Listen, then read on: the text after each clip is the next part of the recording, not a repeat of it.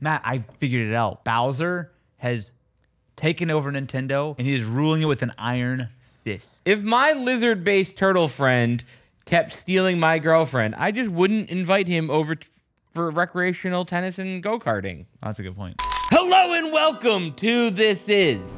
I get to say, I told you so to Austin Evans. Hey, Austin Evans. Yes. I told you so. Okay, so this day has been coming for a long time. Yes.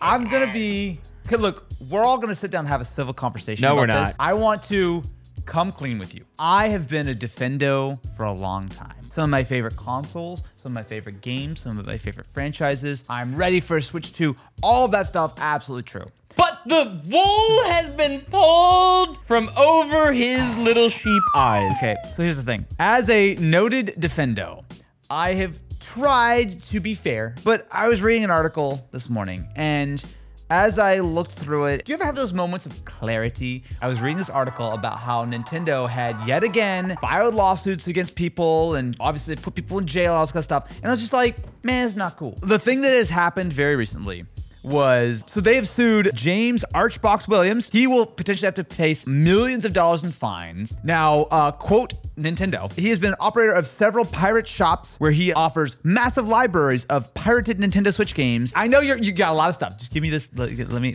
make a statement. Yeah, okay, yeah, go ahead. Piracy is not good. Okay, and going after the moderator of r/Switch Pirates.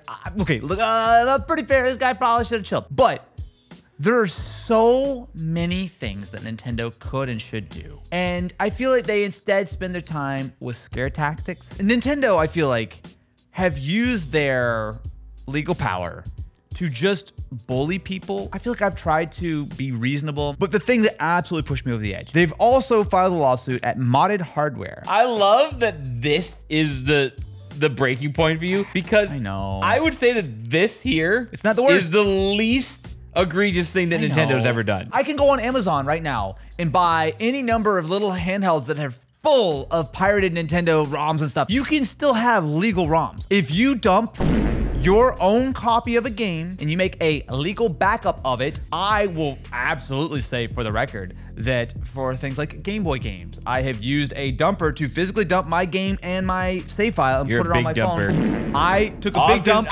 Nintendo spends so much money on just bullying that they know that they can beat in court. There's a reason they're not going after Ambernick. As soon as you shut down Ambernick, tomorrow you're gonna have Bambernick, and then you're gonna have Cambernick, and then you're gonna have Mambernick. They'd say, okay, you know what? We're gonna make an example of this guy because, first of all, he's a Reddit moderator. Hasn't life done enough to him? But we're gonna just ruin this guy's life to make an example of it. You're just alienating your super hardcore fans. Yes. Let's face it.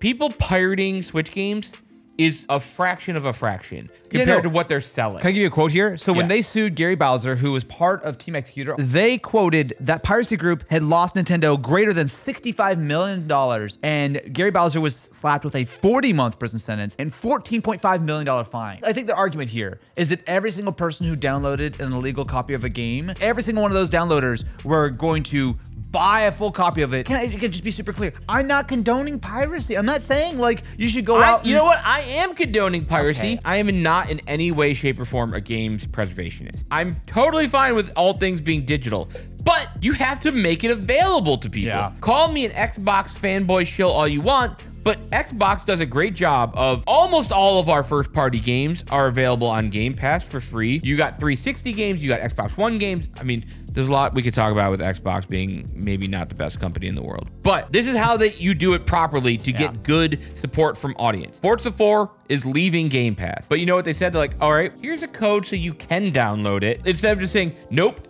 we're gonna delist it, period. And it's gonna go in our vault until the next console, where we're gonna try and sell you that game for full price later on, which is exactly what Nintendo always does. The perfect example, I think, of why I get pissed off at Nintendo is Donkey Kong Country Returns HD now. It was re-released on 3DS as a full price game, and then now they're releasing an HD version for, again, $60. There's nothing new about this. There's no new content. When you look at like something like Last of Us goes through and does like a full remaster, or you look at like Final Fantasy VII Remake, which is legitimately just a straight up new game. Nintendo is not remastering these games. They're just putting a new texture on, which modders have been trying to do forever. The guy who made Super Mario 64 an HD texture, instead of trying to sue him, what you do is, hey, come work for us because we're too busy trying to sue the little guy. The thing is, I don't understand why Nintendo feel like they're kind of the only ones who have this problem. All companies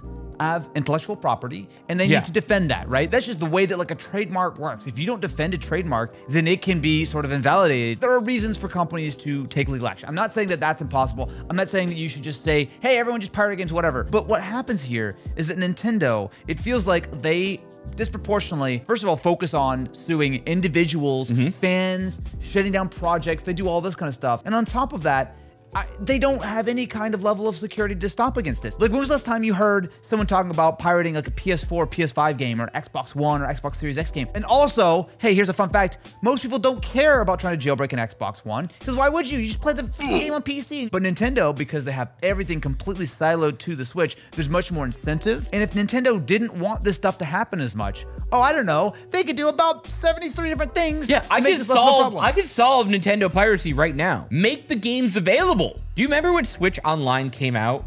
And they're like, with Switch Online, you're gonna get some great games included with your subscription. And then it was a bunch of NES games. You shut down the 3DS store, you shut down all these stores, and then there's no way to legally buy them anymore. Stores are marking the hell up on physical media. The idea that you could just go to a store now and pick up a used game like that is going away specifically for Nintendo. You could just solve the piracy by just saying, you know what? All these old Game Boy Advance games, make Nintendo Online $60 a year instead. Every month they add like freaking 3 games. And it's like, cool, I don't care. Xbox is hundreds. Yeah. And then they give you different ways to play that. You know what? Oh, you want to play this game on your Xbox? You want to play this on your Amazon TV? Oh, wait, hold on a second. They added Iggy's Wrecking Ball. Oh, good. Never mind. You know what? Actually, I'll forgive Nintendo. Great.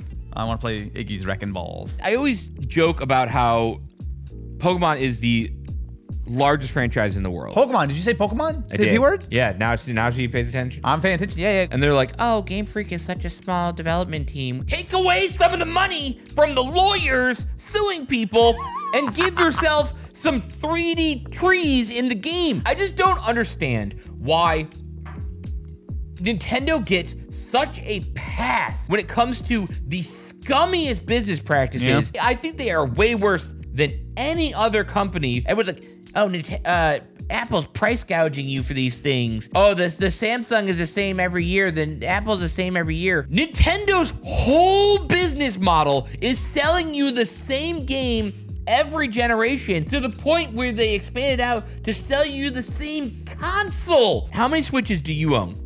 3. I have a Switch Lite. We had an original Switch, and then my wife uses a Switch OLED. So you have the same console 3 times because let's face it, the OLED is not that big of an upgrade. How many times are like, oh, here's a special edition Switch. You got to go rebuy it. Here's a special edition 3DS. Okay.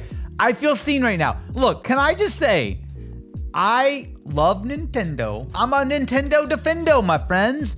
But I'm not gonna just sit here and tell you that I'm gonna boycott Nintendo or whatever. Like, I'm still gonna buy a Switch 2. I'm still gonna keep buying like Pokemon games. I finally have come to Jesus. And I have finally accepted the fact that what I'm doing is wrong and that Nintendo is actually maybe a company that I should not support. But then while you're they do saying this. you're gonna do it. I feel like I'm taking crazy pills. Matt, because you do lots of things in your life that you know are bad for you, but you do them anyway. I'm just saying I'm not proud of my actions of supporting Nintendo anymore. I used to be a big defendo. Now I'm like, you know what? This is bad. Here's my money. How is the fact that the best Pokemon game that's ever been made is from 20 years ago? Look, there's no way that you're gonna get me away from using Nintendo stuff. Like, that's just, I'm not gonna give up on Nintendo, but I'm now going to do it in a morally ambiguous way. But this is why I get frustrated. If any other company did that, people would just be like, no, I'm not gonna get their stuff. They're selling such good stuff, man. But are they? How? Convince me that they're selling good stuff. Have you ever played Pokemon Puzzle League? That game was a icon. You know what I could do? I could play it on my PC with a ROM that I downloaded from jail. Let us know what you think about all this. Join me, my friends, in morally ambiguously supporting Nintendo, not because we want to, because join me in just saying "F you, Nintendo." Well, I put you in jail. I would say the same.